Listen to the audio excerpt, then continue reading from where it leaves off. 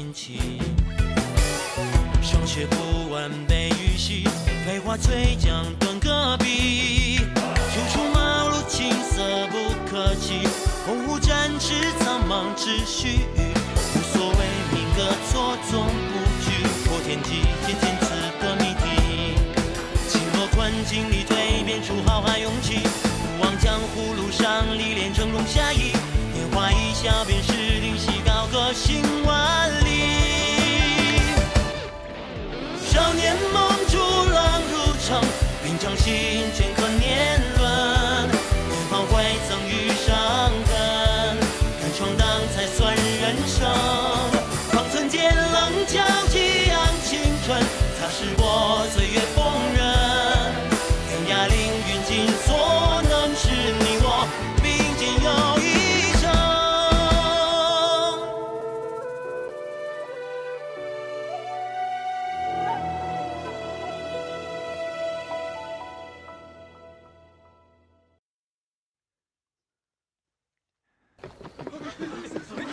有趣，这些人连那黄金棺材里装的是什么都不清楚，还敢来凑这个热闹。大师兄，我们要不要趁乱？那个白发御剑的人我看不出深浅。聒噪！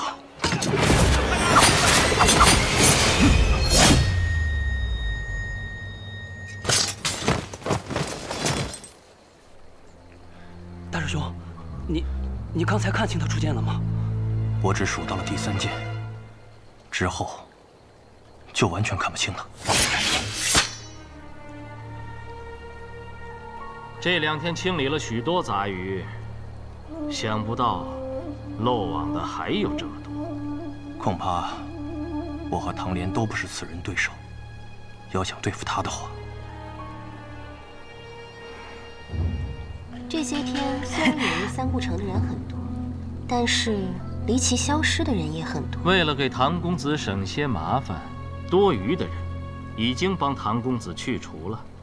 说的可真好听。不过就是先把和我抢的人杀了，再来和你抢。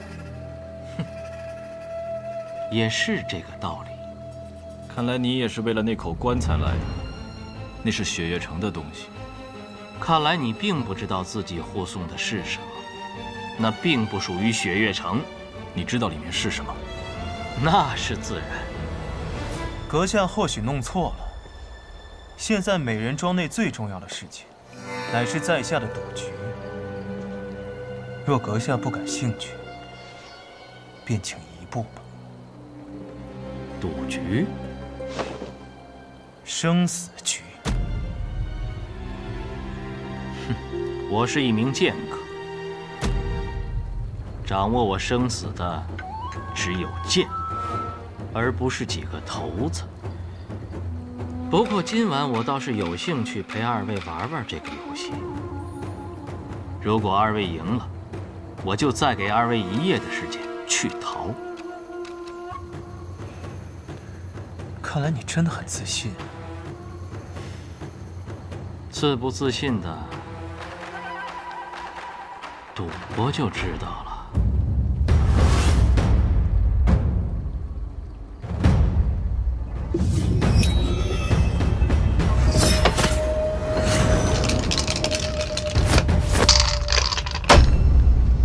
隔空起雾，这种江湖术士的小把戏你也用？怎么？过来呀！你们雪月城的人脑子里面除了打打杀杀就没别的事了。一局定输赢，你们赢了我走，我赢了把东西留下。听上去倒是很公平。我曾经在天启城的千金台，连着跟人赌了3天3夜，最后还赢下一座城池，你可相信？耳听为虚，眼见为实。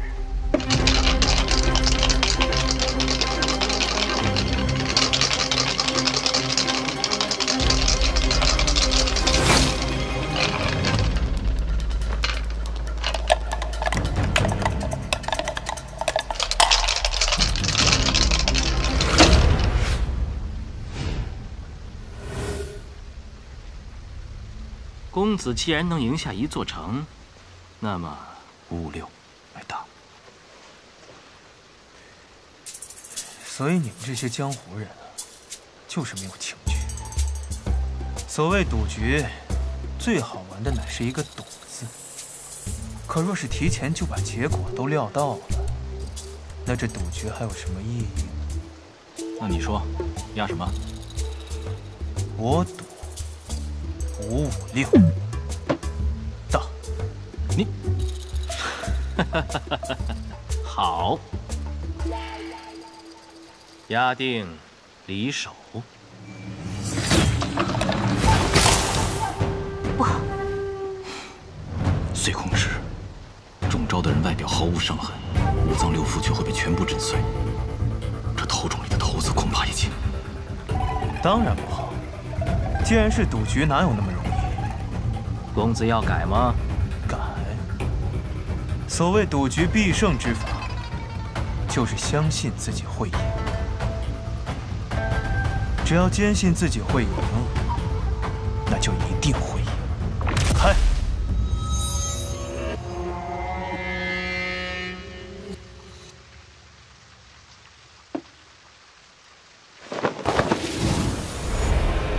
556，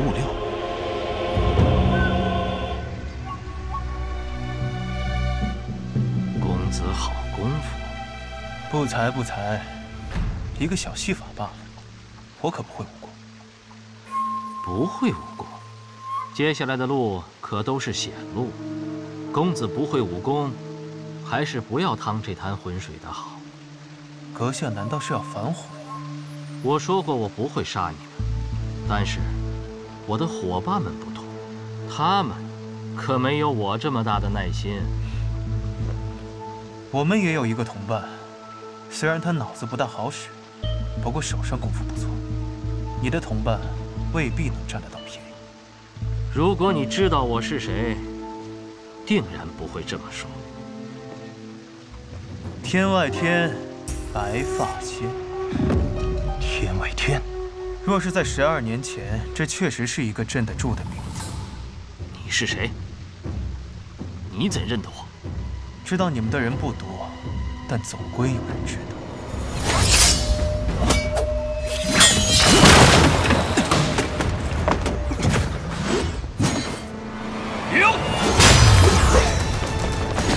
想不到，天外天的人还敢出现在这里，你们忘记了曾经的约定了吗？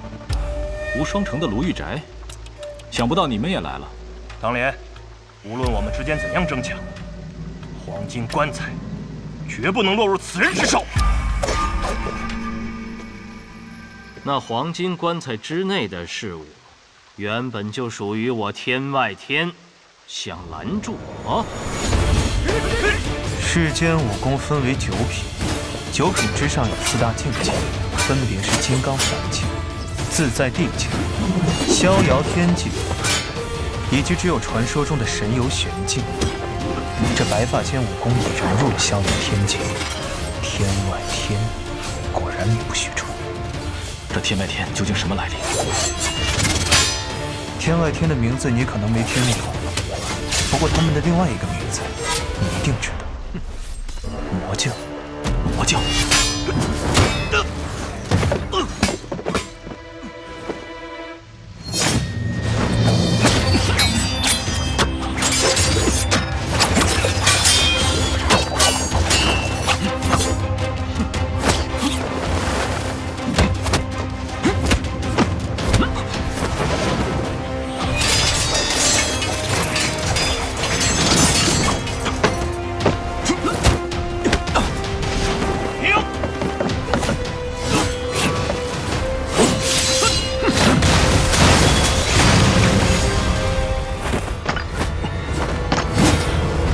有胜算吗？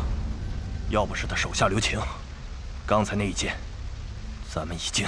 都是故人之后，看在你们师尊的面子上，我不会杀你们。如果再敢阻拦，可就别怪我不留情面了。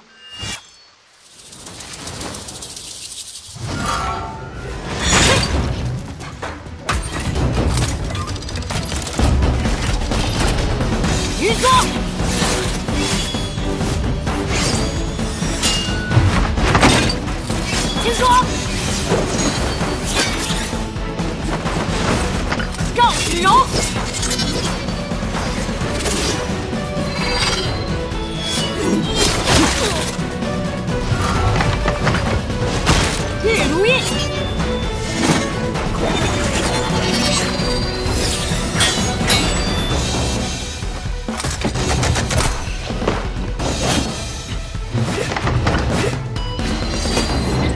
双城的无双剑匣，据说已经有100年无人能够使用它了。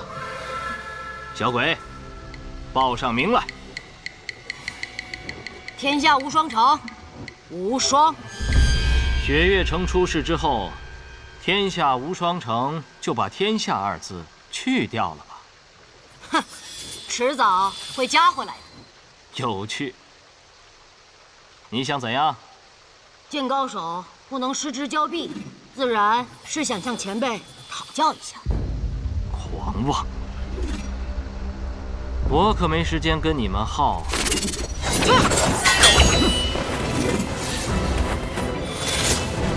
别跑！无双，回来！追！方才那白发仙说他还有同伴，我若是你，现在就去守那个棺材。还要追吗？追！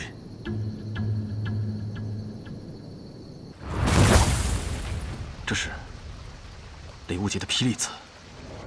我乃江南霹雳堂雷家雷无桀，还有不怕死的要上的吗？上！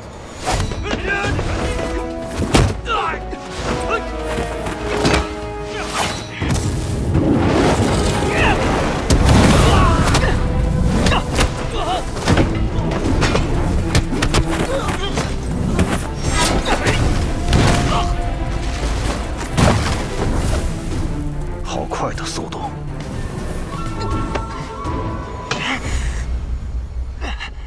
雷家的火灼之术，难怪。上！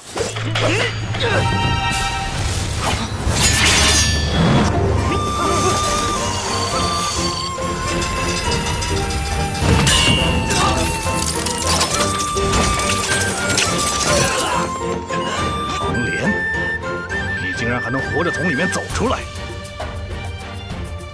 怎么样？这功夫我也是刚练成不久，还不够熟练。不过现在好了，打他们10个8个的不是问题。哼，火灼之术乃是燃烧自己心中之火，短暂获得神力之术。你的心柴又能燃烧多久呢？哼，打你们这些不人不鬼的家伙足够。好大的口气！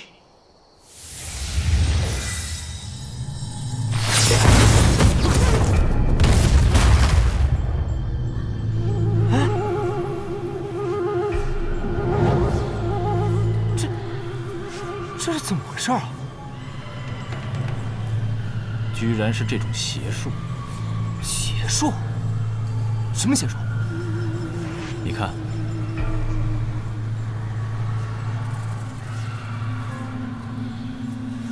怎么了？你觉得有什么异样吗？好大的月亮，倒是像纸糊的一般。今天是22，天空中本应是一轮下弦月，怎么会出现满月？那师兄的意思是？这是孤虚之术。所谓的孤虚之术，就是一种邪门的阵法。在孤虚阵中的人，仿佛都进入了梦境一般。接下来你可就要小心了。在这孤虚之中，一切皆为虚幻，但是一切又皆可为实。师兄，你说的什么？我不太懂。小心！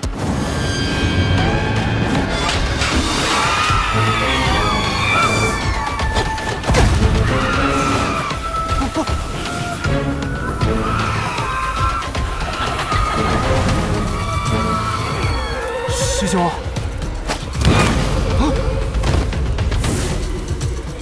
击中了！师兄，你怎么做到的？孤虚之中，无数杀机藏在其中，你所看到的不一定是真实。所以这个时候，你要放弃你的眼睛，用耳朵去听。放弃眼睛？听声辨位是雪月城的必修课程。你且听好，天地若大，风无处不在。孤墟之中最大的弱点，便是能隔绝外在的一切声音。所以，在孤墟之中，你只需要仔细聆听。当你身边的风被撕裂的时候，就是敌人暴露自己位置的时候。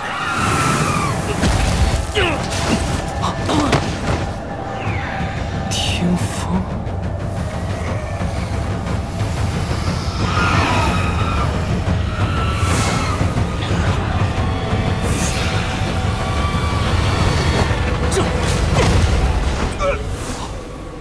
击中了，天赋异禀啊！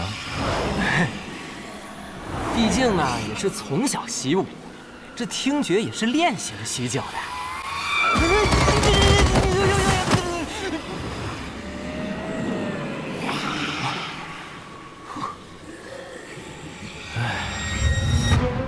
听风辨位，仗目杀人。若是以为这样就能破了孤墟之阵，那也太天真了。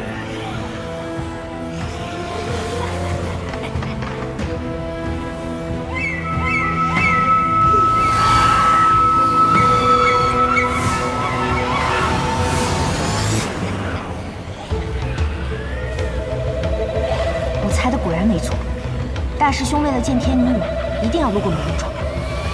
只是看这架势，他们似乎被这些人用什么阵法给困住了。难道这就是阿爹当年抵御魔教之时所遭遇的孤墟之阵？师兄，怎么那么多？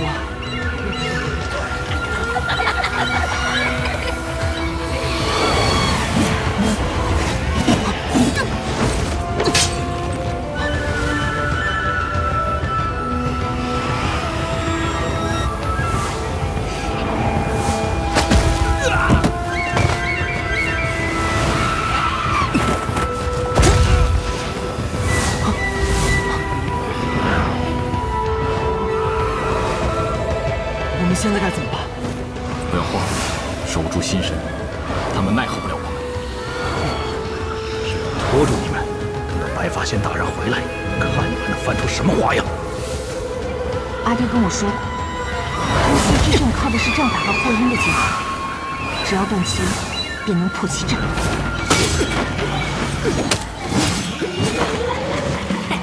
师兄，什么声音？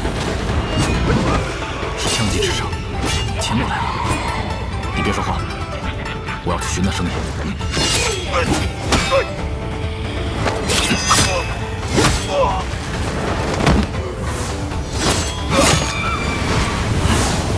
阵破！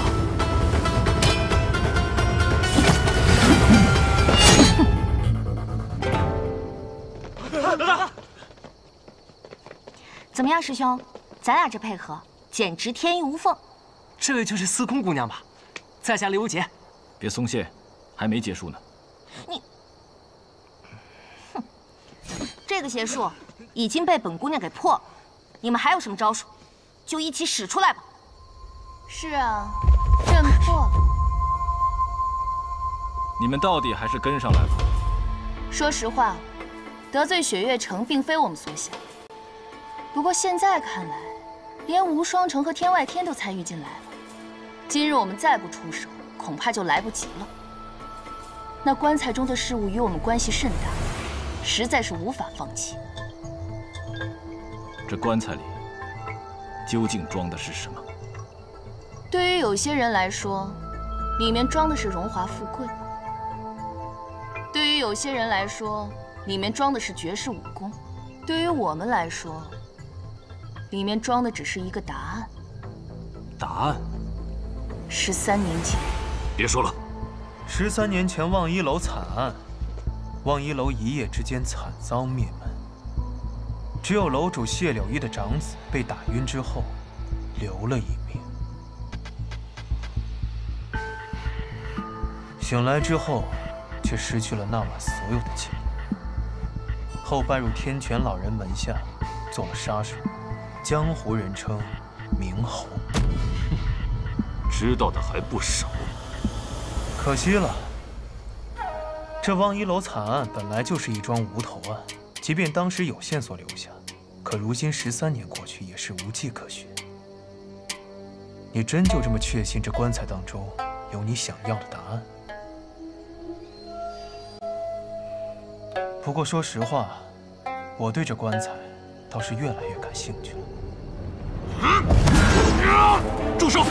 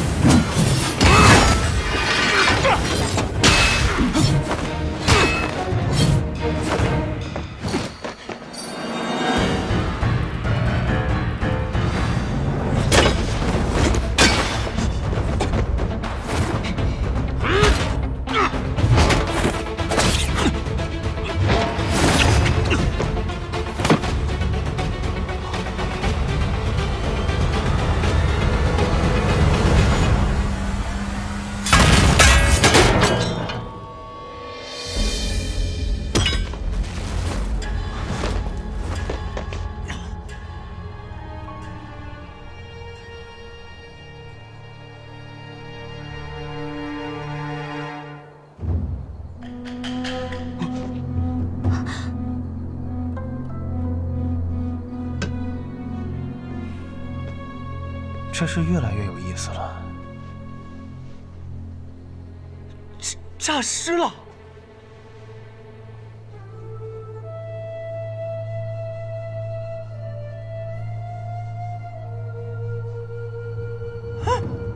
还是个和尚，还是个活和尚。没有结巴，不是和尚。先把他带走再说。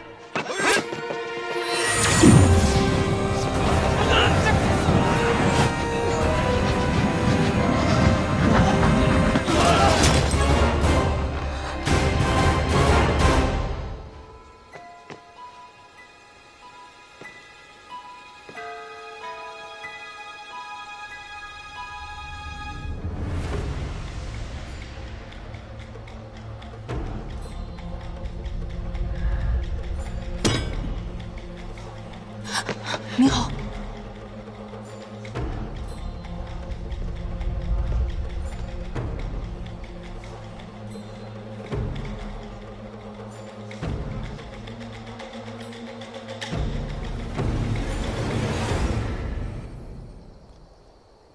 我见过你。我拜会过忘忧大师，不过大师不肯帮我。老和尚早就说过，你要的答案，不论是什么，必将成为心底之魔。忘忧大师一片苦心，在下感激。但是，知道了是心魔，不知道亦是心魔。也对。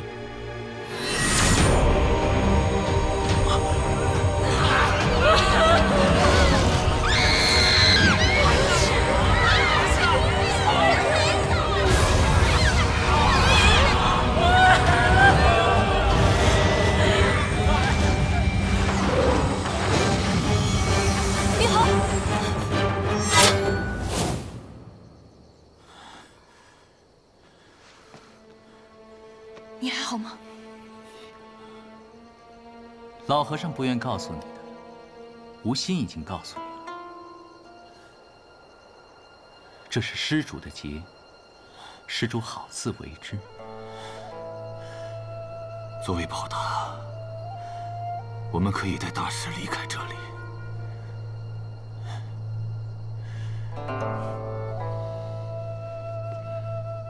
这是我自己的劫，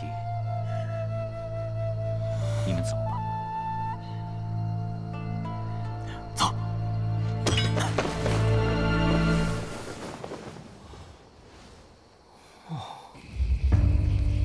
无双，无双，无双，无双，无双，无双，无双，无双，无双，无双！无双！无双！大师兄，无双，快过来！无双！无双剑侠，这怎么会这样？师弟他不会？师兄，怎么会这样？怎么会这样啊？我怎么跟城主交代呀？都怪我，师兄，都是我逞强，把无双师弟给害死了。我的师弟啊，师弟！哎，你们怎么来了？哦，那家伙跑太快了，我追累了就睡着了。我打死你！我打死你！我打死你！大师兄，你松开！你松开我！你冷静点，大师兄。我过来，冷静，过来，冷静。罢了，此人武功极高，一不小心就把你弄死，没事就好。那咱们现在干嘛？就算现在再回那美人庄，也够呛能抢到那东西了。先行撤退，从长计议吧。走。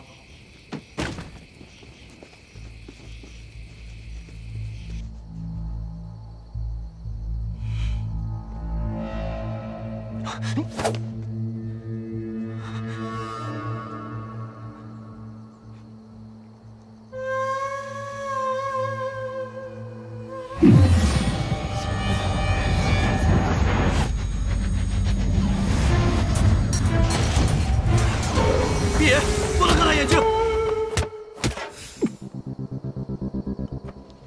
你的接头人终于到了。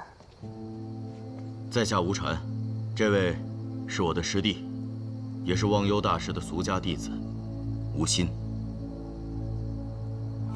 此处不是讲话之处，我们先从这里离开吧。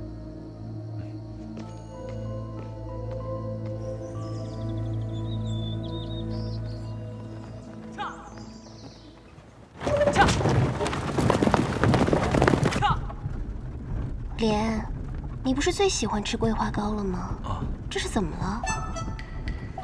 我喂你。有人在，别闹。假正经。话说，你为什么要跟过来？我看上这位公子了，不行吗？对了，唐莲，我收到来信，雪月城受九龙门托付，派了你来护送师弟与我碰面，并未提及这几位朋友。请问他们是？这位是枪仙司空长风之女，司空千落。在下江南霹雳堂雷家雷无桀。我只是个小客栈的老板，同外面那个雷门的小兄弟一同去雪月城办点事情。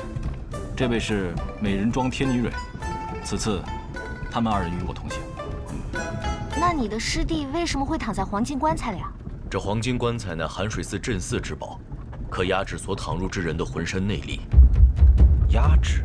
我师弟修习罗刹堂32秘术，大觉师傅觉得师弟十分危险，故要求以黄金棺材为压制来护送。传闻罗刹堂的秘术，习得任意一门便能身具神游。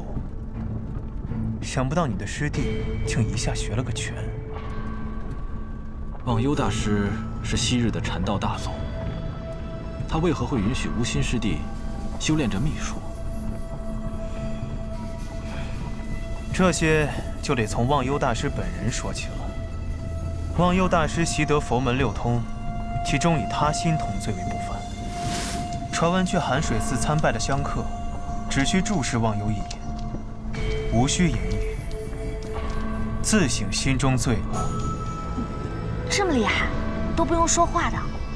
他心通修炼至极致，能一眼看透人的内心，改变人的内心，是以佛法度人。不过就在几个月前，忘忧大师却忽然圆寂了。江湖传言，忘忧大师圆寂之后，尸体倒地为尘，瞬间灰飞烟灭。传言并没有错。为何突然圆寂了呀？还是江湖传言，忘忧大师是被人逼至极致，忧思而死。这位兄弟知道的很多。是的，有人一直在逼师傅交出师弟，因为我这师弟也曾展露过师傅那窥探人心之法。他练的是心魔引。心魔引，这又是什么武功？我从未听说过。他心通窥人心，悟其道。可心魔引这门武功，窥的不是人心，而是心魔。若是我没猜错，你这师弟无法正常修习佛法，所以忘忧大师安排他去罗刹堂修炼秘术。如今那32门秘术，只存在于无心一人身上，又是这般厉害，难怪会引来这么多人的争斗。大觉师傅想用伏魔神通消除无心身上的禁术，这岂不是要废了他？可据我所知，无心师弟在接到消息之后，便运用归西之术躺入了棺材中，并无反抗。那魔教对你师弟感兴趣，也是因为罗刹堂秘术？魔教？行了，知道魔教太多的事情，对你们没好处。他说的没错。你是谁？又是你！行了，把人交出来，我放你们一条生路。做梦！师兄，我来帮你。看好我师弟！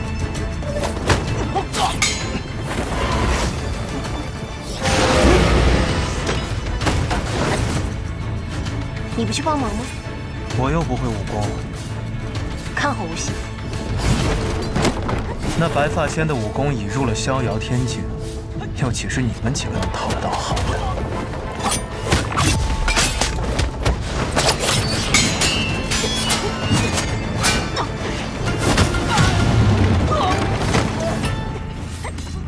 哎，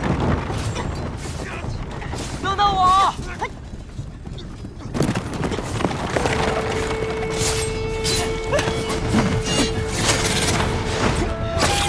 哎，等等我！我还没上去呢。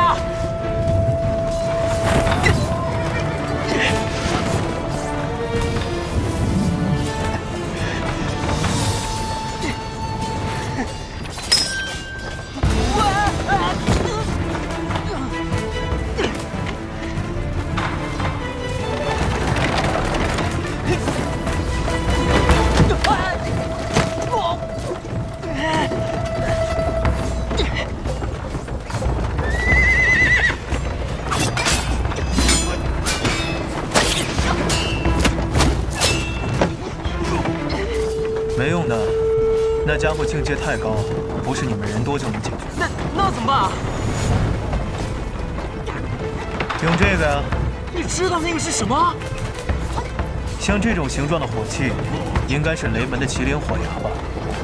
那可是号称麒麟一怒，剑仙不出的大杀器。那玩意儿制作方法早就失传了，现在仅剩那把还在门主手里，怎么可能给我呢？啊，不对，这事门主好像不让说。雷门不幸啊。不过你说的对，也只能用那个了。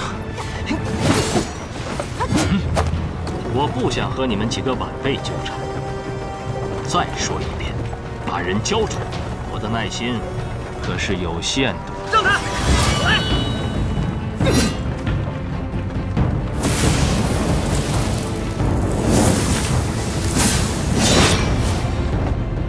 想不到竟然是这样。剑，雷门不是明令禁止门内弟子练剑的吗？这难道就是杀捕剑？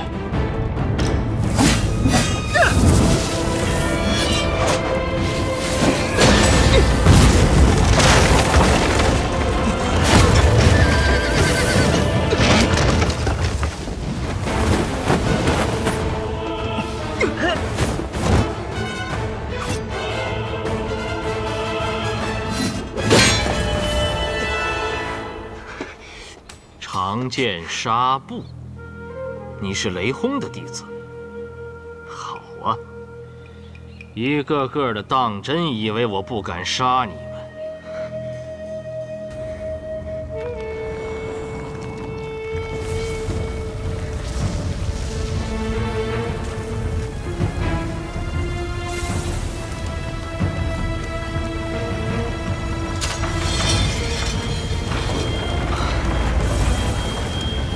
强的剑气，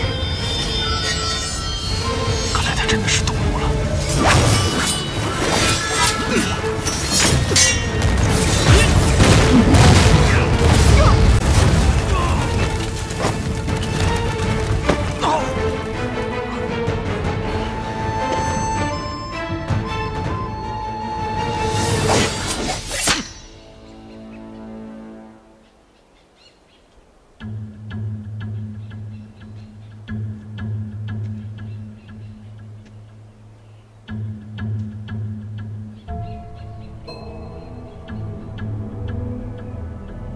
香，实在是太香了。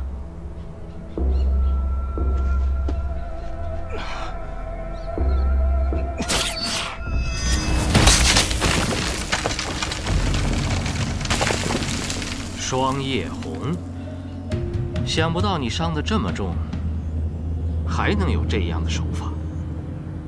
唐门这一辈中，你能排进前3了。你有没有听过一句话？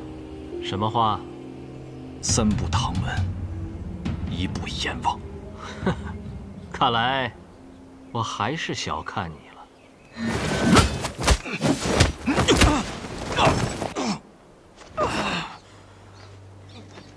你们还有谁想来？还有我。不想落个终身残疾的话，别起来。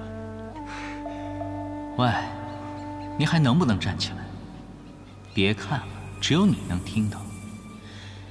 如果你还有一点力气的话，那就站到我的面前来。还看什么？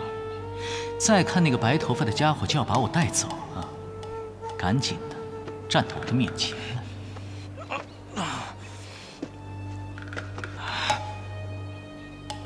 唐莲，我本不想杀你，你又何必逼我？还有多少暗器？透骨钉、铁蒺藜、龙须针，你只有一击的机会，全部放出去。万术飞花的手法不是每个唐门人都能掌握，但你是唐莲，你一定没问题。既然你执意如此，那就再接我一剑，就是现在。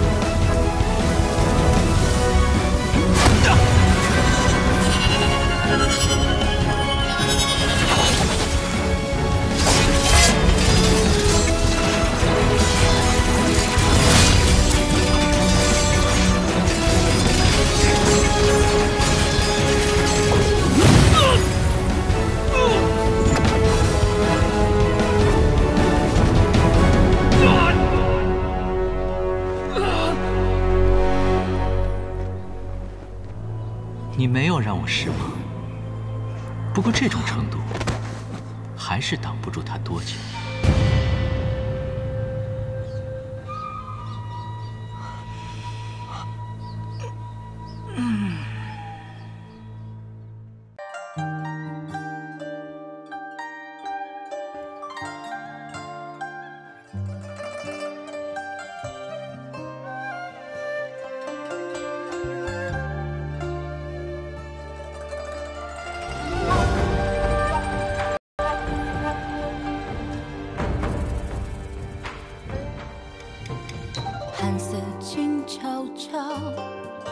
转身江湖路迢迢，天外雪飘飘，冷月的滚烫云知道，命运狂滔滔。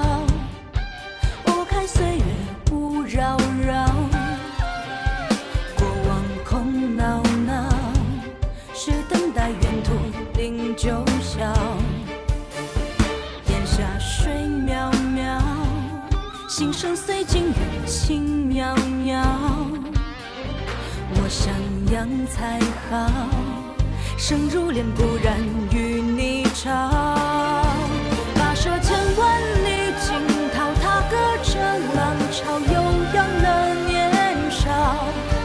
刀剑唇齿相依，肝胆相照，真情比天大，梦何惧渺小。任凭恩怨多纷扰，踏歌长啸，芳华喷溅啊。少年锋芒同行，天涯海角下一同逍遥，有只脚不寂寥。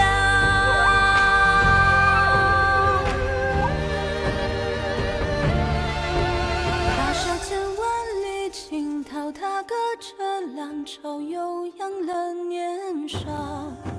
刀剑唇齿相依，肝胆相照，真情比天大，梦何惧渺小。